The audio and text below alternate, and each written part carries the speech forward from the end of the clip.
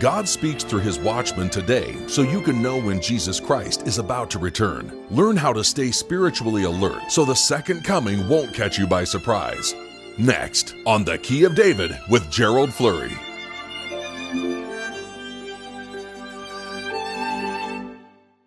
Greetings, everyone. Well, Russia is now threatening NATO with World War III. Their defense minister, Sergei Lavrov, said that, yes, this is very serious, it's real, and we cannot underestimate it.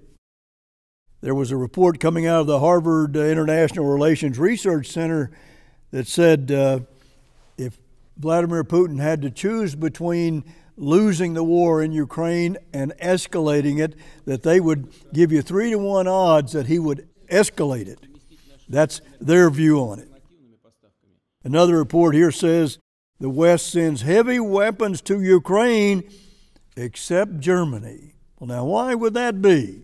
Here we see Germany betraying the West for the most part. That's an ugly sign of what's coming in the future, and something we've been telling you about for some 75 years. How could we possibly know that? Well, it's right there in Bible prophecy. Another report says Germany caught double dealing on Ukraine. They were double dealing on Ukraine. And that shows that they really have a secret support for Russia. Well, what does that mean? Well, it means they're making deals behind the scenes. Something is going on here that there's a lot more to this. There is a reason why Germany is doing this. And surely it can't be some noble act for sure. But again, we have been telling you and prophesying for 75 years that Germany is going to betray America and Britain. The prophetic Israel today. And Bill Magazine saw that Germany actually had a list of the heavy weapons and the weaker ones, and they just cut out all the heavy weapons going to Ukraine and then lied about it. But the truth came out in the Bill newspaper. That was quite an embarrassment for Germany, but you remember there is a prophecy that talks about you better be careful with your lovers, because it is something that is going to happen in this end time if we don't heed God's message. Notice what it says in Luke 21 and verse 32.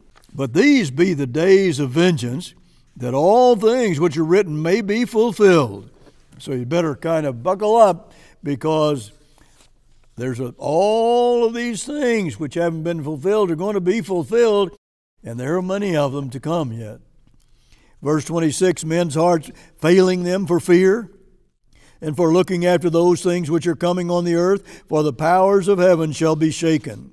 And then shall they see the Son of Man coming in a cloud with power and great glory. Now, this is all talking about bad news just before the second coming of Jesus Christ, and He has to come back to stop the nuclear war, or there would be no flesh saved alive, according to Matthew 24 and verse 21 in the Moffat translation. But there are over 100 prophecies here just like this in your Bible. People ought to be talking about it and teaching about it and prophesying about it. Men's hearts failing them for fear and all of that. And when these things begin to come to pass, then look up and lift up your heads, for your redemption draws near. And He spoke to them a parable. Behold the fig tree and all the trees. When they now shoot forth, you see and know of your own selves that summer is near at hand. So likewise you, when you see these things come to pass, know that the kingdom of God is near at hand. The kingdom of God is about to come to this earth. And oh, if you look around, surely we can see that that's our only hope if we really really understood what's happening in this world, there are nuclear bombs just proliferating around the world. How is that going to end? Well, it's going to end with Jesus Christ stopping it and coming back to rule this earth. Notice verse 33, heaven and earth shall pass away, but my word shall not pass away. And take heed to yourselves, lest at any time your hearts be overcharged with surfeiting and drunkenness and cares of this life, and so that day come upon you unawares. Verse 35, for as a snare shall it come on all of them that dwell on the face of the whole earth. Watch you therefore, and pray always, that you may be accounted worthy to escape all these things that shall come to pass, and to stand before the Son of Man. God is talking to His own people. He said, look, you're going to have to be accounted worthy to escape physically and be protected. And it's all happening just before the second coming. And there are just many prophecies just like this. Beware of getting into drunkenness and pleasures like that in these terrible, terrible times, because you need to make sure you are spiritual. And if you're going to watch, you're going to have to watch God's way and not the way human beings normally watch. We have to prove where Jesus Christ is. Jesus Christ is the head of His true church, and we have to prove it. We can know where He is. We can absolutely know it. What did Christ mean when He said, watch and pray always? That's what He said. What did He mean by that? Well, I'll tell you this. He said, if you understand prophecy, you have a sense of danger in what's going on in this world. We have to watch. It says in Matthew 24 and verse 42, watch, therefore, for you know not what hour your Lord does come. It's a time of great darkness. It comes at midnight, the darkest part of the 24 hours. Are we going to be worthy of escape? You have to be worthy, God says. And He's talking to everybody if they're interested in this. Verse 6 says, and at midnight, a period of great darkness, then there was a cry made. See, there was a great cry going out about all of this spiritual darkness, but it does also say that there is light. There is light if we want it in this dark, dark world. Now, this is man's only hope, and he doesn't really know that. Most people don't. But they're going to know it shortly. They're going to know it. If you go ahead and see what happens in Matthew chapter 25, in the first 10 or 11 verses, it talks about the foolish virgins. But they waited too late to make it, to save themselves from this horrible nuclear catastrophe that's facing us if we don't wake up. There are many prophecies that tell you that, but there's good news here if we're just willing to listen to God. So often, people wait until it's too late. Just too late.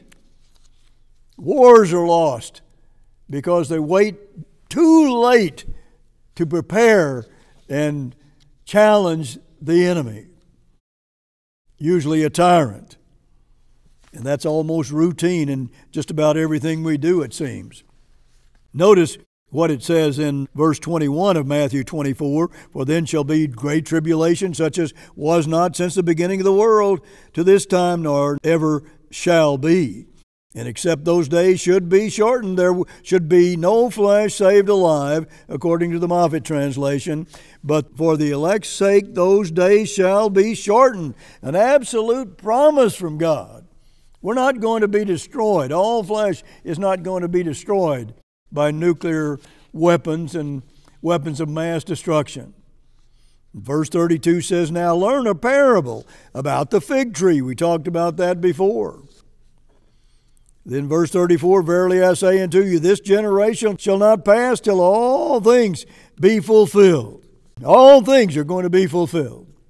Now, that's all these prophecies, and some of them are certainly not pleasant. And then verse 37, but as the days of Noah were, so shall also the coming of the Son of Man be. For as in the days that were before the flood, they were eating and drinking and marrying and giving in marriage until the day that Noah entered the ark. In other words, they were just carrying on with their life as usual, even though Noah was warning them about the coming flood.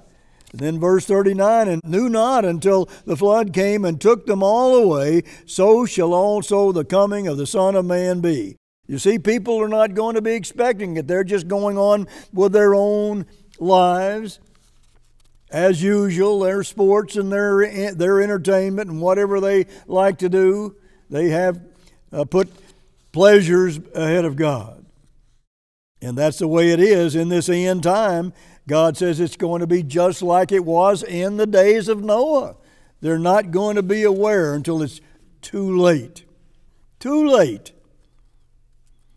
Peter talks about watch unto prayer. What does he mean, watch unto prayer? Well, watch unto prayer. In other words, and have contact with God. This watching, you have to get through to God and let Him show you where we are so we're not deceived. Only God can reveal where we are in Bible prophecy and what all of these world events mean right now. We can know all that if we want to, it's right there in our Bibles if we're willing to prove it. But there's more to it than this. I'll show you here. Let's look at Isaiah 56 and verse 9. All you beasts of the field, come to devour, yea, all you beasts in the forest. Now, he's illustrating something to you that we all ought to see. This is the condition of it with Israel in this end time. And if you don't know who Israel is, write for our book on the United States and Britain in prophecy, and it will explain that to you in detail. He says here you've got all these beasts surrounding the house. You're a type of Israel. And you have watchdogs, and they're sleeping, and they're blind, and they don't bark. They cannot bark.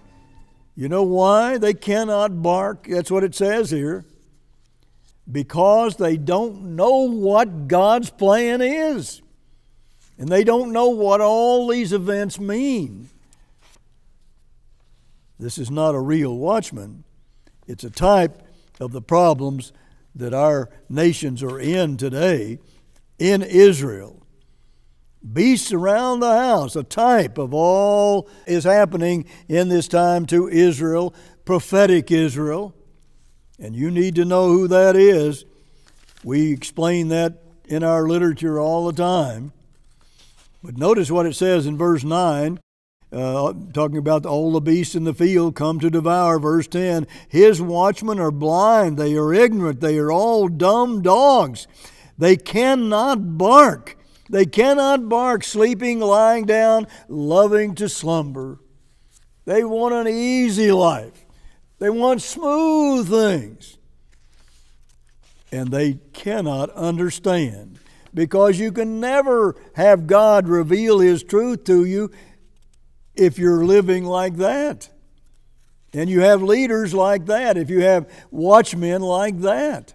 They'll never tell you what God is planning for man and what correction He is giving them at times. They cannot even bark. They can't even bark because they don't know anything to bark about. They're deceived about what all these events mean, and they try to tell you good news and, everything's going to be okay, but it isn't okay. It's fiercely frightening.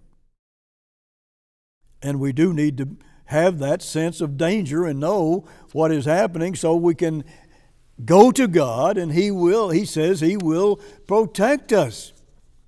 He will look after us, as He always has if the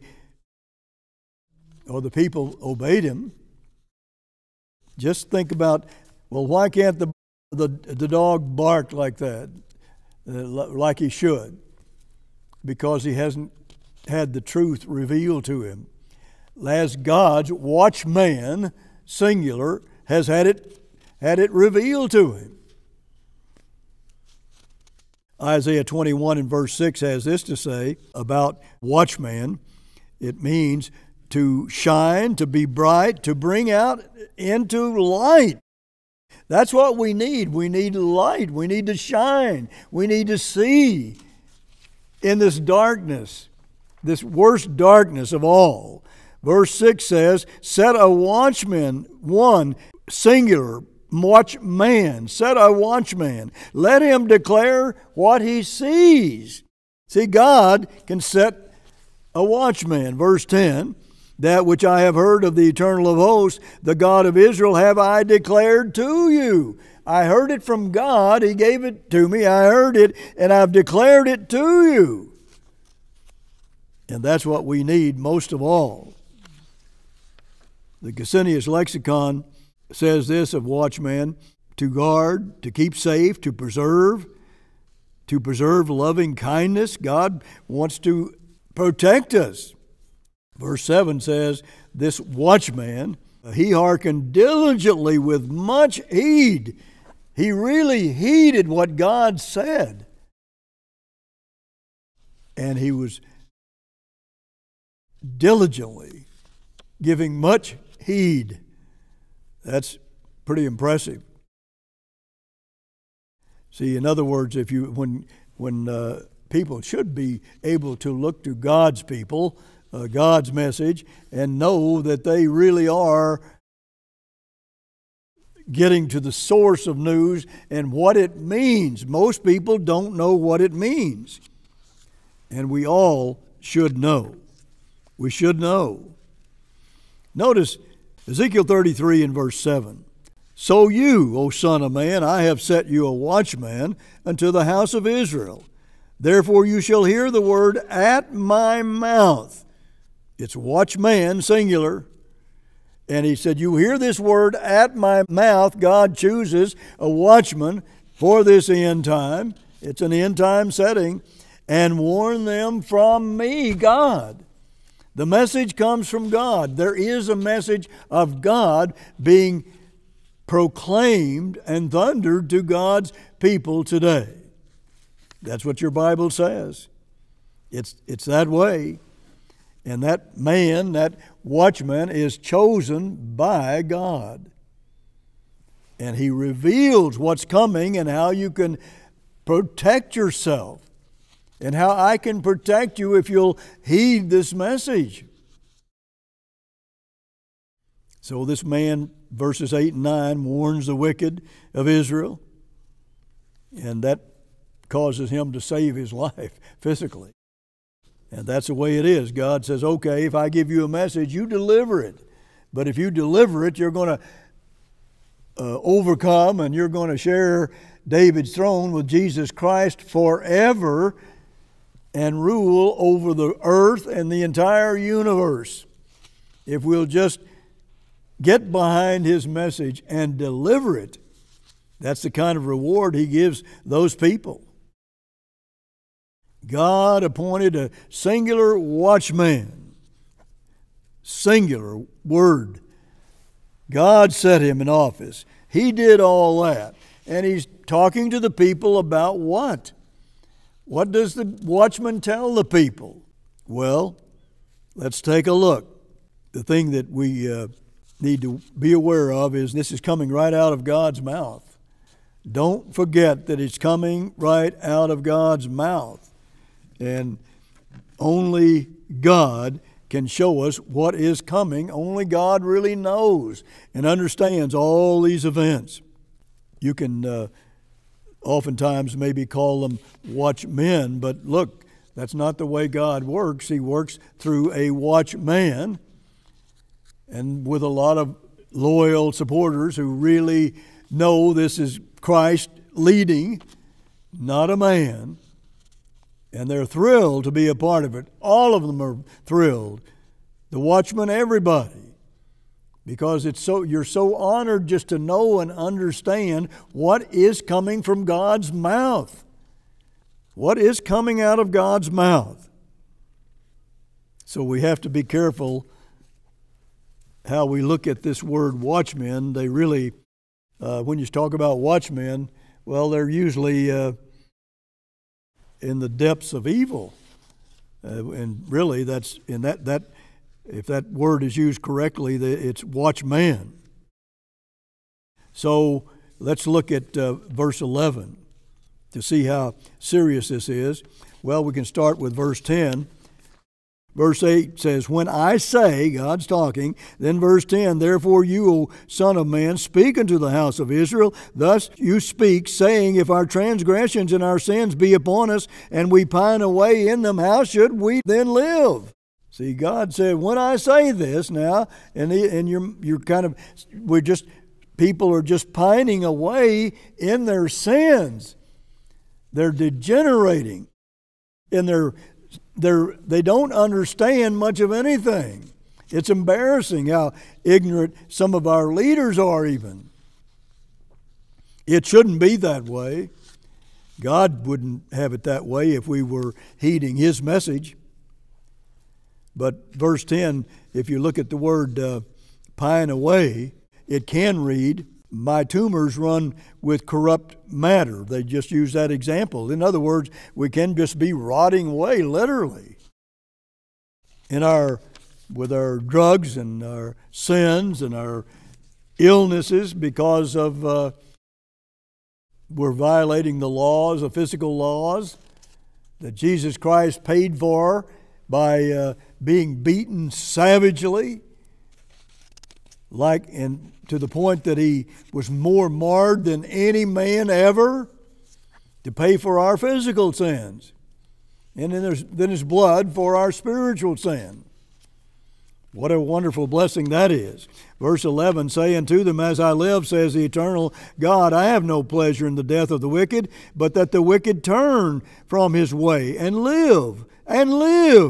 Turn you from your evil ways. And why will you die, O house of Israel? Pretty strong words. He wants us to live individually and collectively. Herbert Armstrong used to talk about, well, if you don't put your heart in God's work, you don't grow. You just degenerate. And that's true spiritually. Notice verse 30.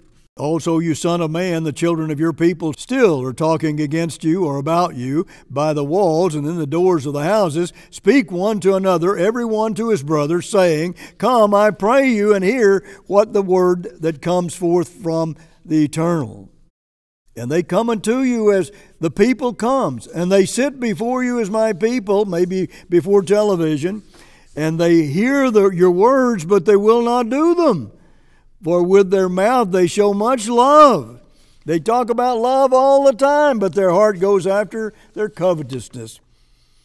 Then verse 33, and when this comes to pass, lo, it will come. Then shall they know that a prophet has been among them. They're going to know that a prophet was among them. So the watchman is also a prophet. That means that God has revealed His truth to that watchman. And if we heed it and listen to God's message, He says, I'm going to protect you. I want you to live. Until next week, this is Gerald Flurry. Goodbye, friends. All our literature is available free of charge at no cost or obligation to you. Request Winston S. Churchill, The Watchman, How to Pray, and Matthew 24, Christ's Most Pivotal Prophecy. Order now. The preceding program was a paid presentation of The Key of David, brought to you by the Philadelphia Church of God.